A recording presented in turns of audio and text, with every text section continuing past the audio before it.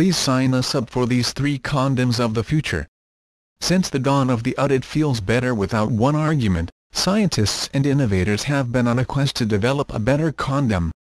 And in 2013, they got some serious funding from the Bill and Melinda Gates Foundation, which awarded grants to 11 innovative condom prototypes. And although the standard latex condom is still used far and wide, there are some futuristic condoms in the works that could be serious game-changers when it comes to your health and your bedroom satisfaction. Here, 3 we're looking forward to putting to good use when they're available. 1. The color-changing condoms. Sometimes we seem to forget the obvious. Condoms are for protecting against sexually transmitted diseases or just pregnancy.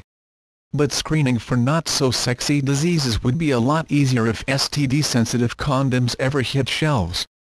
Enter the idea for color-changing condoms, which came from 3 British teens. The winners of the UK's Teen Tech Awards actually envisioned a condom coated with the antibodies of common STDs, which would cause the condom to change colors when it comes into contact with the infection itself. When we spoke to the teens over the summer, they said they were working on finding a lab to start developing a prototype. 2. The gel condom. The Bill and Melinda Gates Foundation is currently working on a hydrogel condom, dubbed the Geldom, that's thinner, stronger, and way more comfortable than what's currently on the market.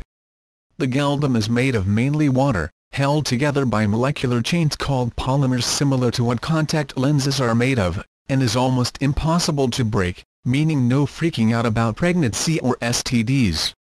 Sign us up. 3.